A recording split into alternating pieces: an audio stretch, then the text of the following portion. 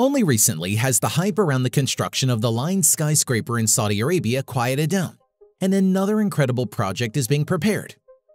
But if there are still more questions than answers with the Line, then the cube-shaped project has already been approved and even the timing of its construction has been announced.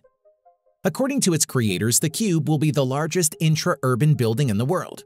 The skyscraper will be so large that 20 Empire State Buildings would fit in it, and hundreds of thousands of people would be able to live in it at the same time.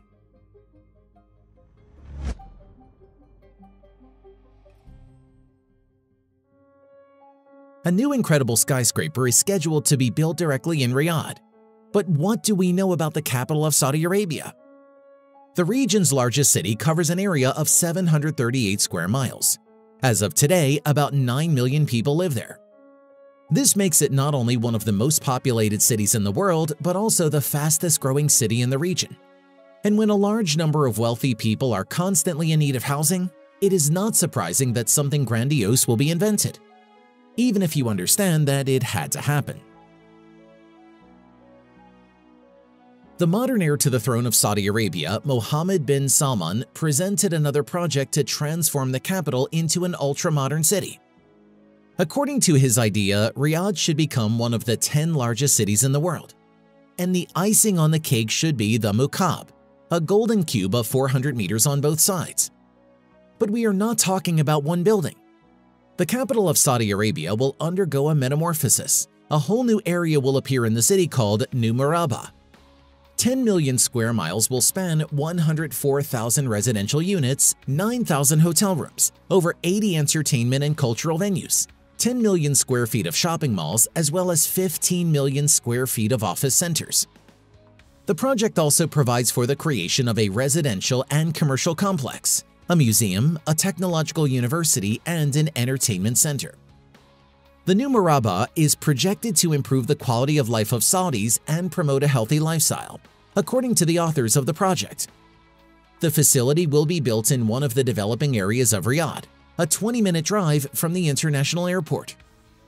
Although the project may be perceived as the whim of the rich, it has a strong scientific basis, according to Yasser al-Shishtawi, an associate professor at Columbia University and a researcher at the Persian Gulf University in Washington. As an expert in one of the teams involved in the development, he claims that the facility will offer a unique experience of living, working, and entertainment, as well as will have its own internal transportation system. And what about Mukaab itself? This is a massive golden cube in the center of which will be built a skyscraper in the form of a glass dome. In addition to living quarters, offices, hotels, restaurants, tourist sites, and retail space, a tower will be built in the dome. But the most fantastic thing is that all this vast space will be able to transfer anybody to another reality, to Mars or to the depths of the ocean, or to the land of the giants, or to the world of Avatar with its floating rocks.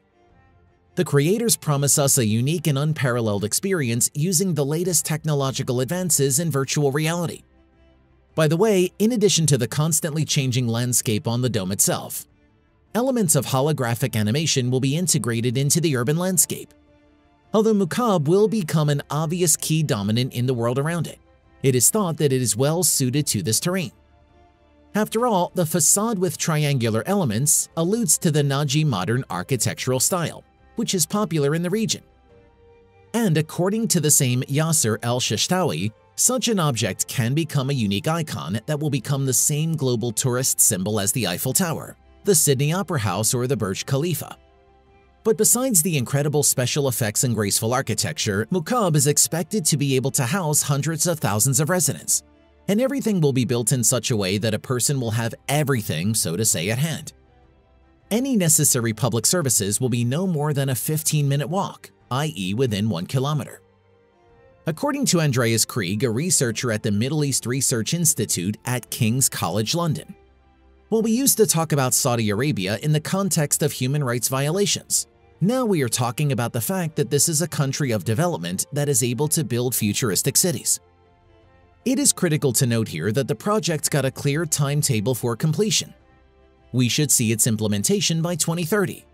And this is one of several mega projects that Public Investment Fund is currently implementing in the country as part of the Saudi Vision 2030 plan, aimed at diversifying the economy.